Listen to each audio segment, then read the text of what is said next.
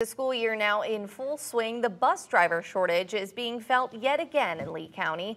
Parents tell Wink News the buses are either showing up late or in some cases, not at all. We're 2 days in and one father told us the bus has failed to pick his son up both days in a row. So now he's demanding answers and accountability. I'm going to have to be the loud dad that gets something going. So I'm going to be the loud dad. You know, somebody has to stand up and say someone else needs to be accountable for this, because you can't just say, oh, that's just the way it is.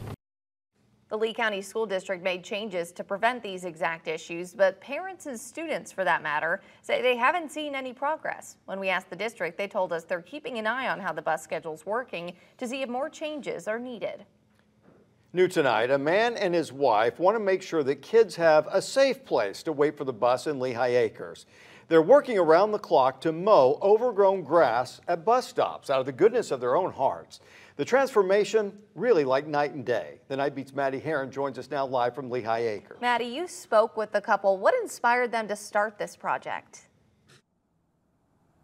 The couple told me they have kids of their own and they just want to see others safe. With a busy road like the one behind me, a child standing on the side with no sidewalk can be pretty dangerous. So clearing these high grasses, it may be out of pocket, but the couple tells me it's for the greater good.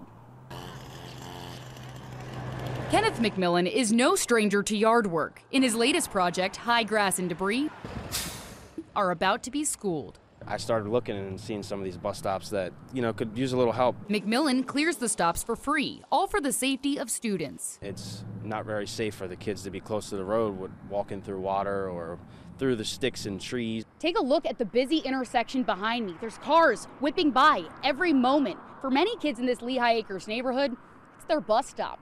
We moved here and found out where the bus stop was.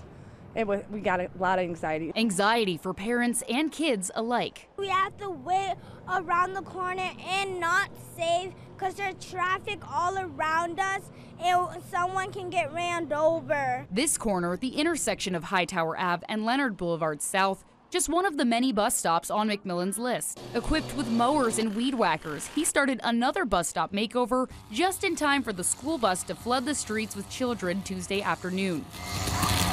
McMillan's wife, Lisa, said their family's good deed all started with a Facebook post. A mom had messaged me that day and said, hey, my kid was actually standing in the street because we couldn't go near the picnic bench. It was covered in weeds, so we ended up going there and doing that, and it was a lot of work, but we did it. Work that does not go unnoticed by other parents in the community. But I think it's more, the school's responsibility, but it's definitely a blessing for us because you could see how it is.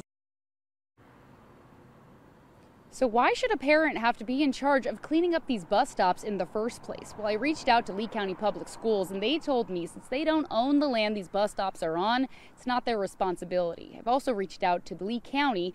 We'll see if they have any answers for us coming up. On the Night Beat, Maddie Herron, Wink News.